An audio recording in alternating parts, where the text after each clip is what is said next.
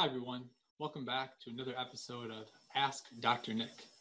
My name is Dr. Nick Schmilkoffer and I work for the Neurologic Wellness Institute here in downtown Chicago.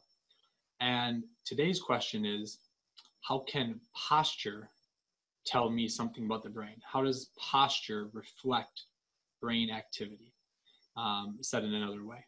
And this is a really important question as well because there are two major things that we look at when it comes to brain activity statically, and that is how are the eyes and how is posture.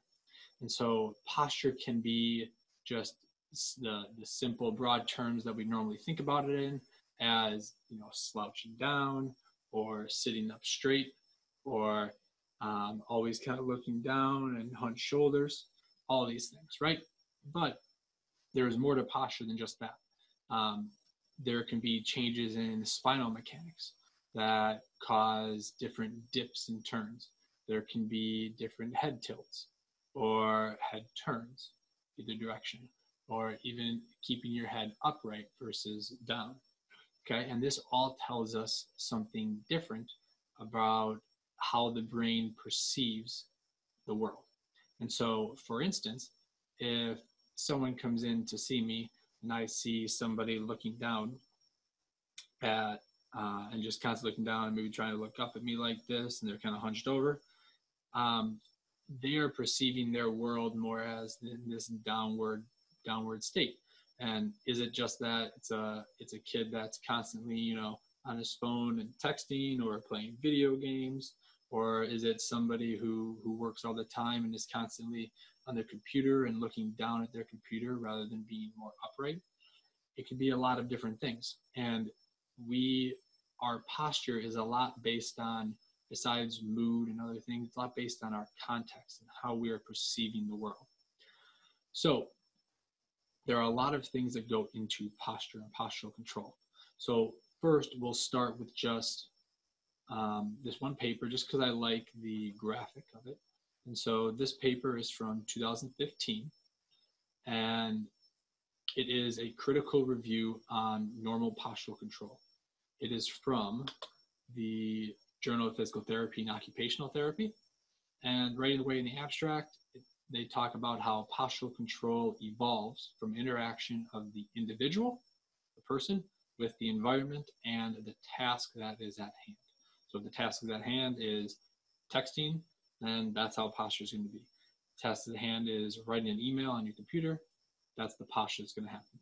If the task is walking while, kind of looking straight ahead, then that is the posture. It emerges from a complex interaction of neural and musculoskeletal system. And so what I want to look at here is how this complex interaction comes together to give us posture.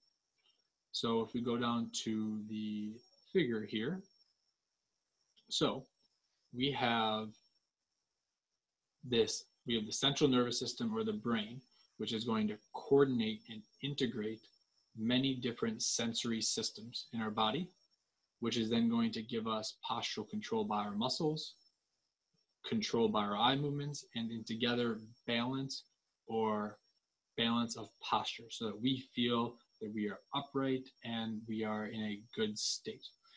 If, for instance, let's go back to each one of these. So the vestibular system comes from mainly our inner ear. And so this inner ear is going to tell us basically, are we sitting upright? Are we lying down like we're going to bed? Are we upside down like we're, flipping, or we're doing a handstand? And this vestibular system is super important because it is our most basic sense.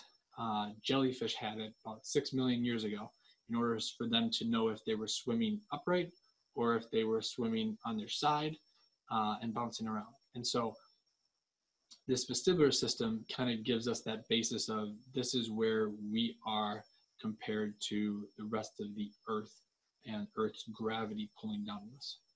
Then we have our visual system, which we really use a lot. We rely as humans on our visual system. And that is where we take in the different areas around us to tell us, well, that wall is straight and I am straight, so therefore I should be perfectly straight up. Versus if I'm laying down, oh, that wall is turned aside, so but I don't feel straight up, so therefore I'm not straight up. That makes sense. And then our proprioceptive system is the sensation that we get from our muscles, our joints. Our joints are very highly integrated with receptors to give us a feeling of activation, and then our skin. And so this proprioceptive system is not only in the neck, in the shoulders, arms, in our legs, but also in our feet. And so again, they give us a sense of, am I sitting upright? Am I tilting my head? Am I laying down? And so all three of them need to come together and merge in the central nervous system, in the brain, to tell us where we are in space. And they need to all match in the brain. If they don't match, for instance, if the muscles and the vestibular system are saying, oh, hey, I am sitting upright and I'm not moving, but all of a sudden eyes don't portray that. The eyes are maybe moving side to side, or they're drifting to one side. That's telling the brain that something else is going on. There's this sensory mismatch.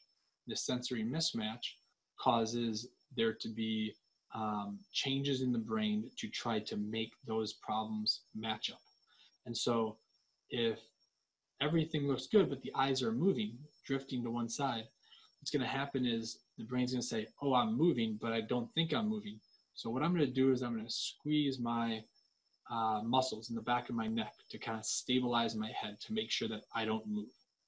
And that connection, that tone, is what can cause neck pain after concussions, after head injuries, or maybe just during development. And so with all of these, we can kind of see where is this posture, or how is this posture related to the integration in the central nervous system, and then to look deeper at the vestibular system, visual system, proprioceptive system. What is truly going on in the brain? Where is the main issue? And so, keeping that in mind, let's go back here and let's think about an example. So, if somebody has their head leaning over like this to one side, let's say the right side, this could be that they are more comfortable. They feel that this is their straight head. This is their normal, is keeping their head off to one side. And when somebody comes in like that to me, that's telling me that, man, if they feel better over here, that means they are activating different parts of their neck, their proprioceptive system. Here on the right side, they're maybe activating a little bit more of their vestibular system on the right, all to go into the brain to integrate with that visual system and say, oh, hey, I feel better over here. This is where I can function at my best. But if they have to make this compensation of head movement to function at their best, then their brain is not truly integrating what should be normal, which is straight up. And now this may be something that's completely unconscious. Most people don't realize they have a slight head tilt, or they're always leaning forward, or their posture is just not necessarily ideal.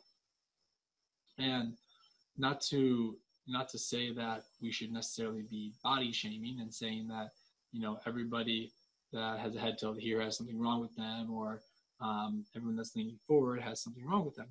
But it is all a representation of how the brain is perceiving that environment and how the brain is integrating these signals in order to give us a proper sense of where we are in space.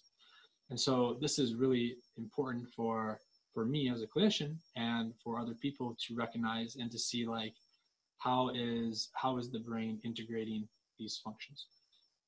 So that is all for today. That is how posture can really help us, give us a window into the brain's function. And if you have any questions or comments, please leave them below.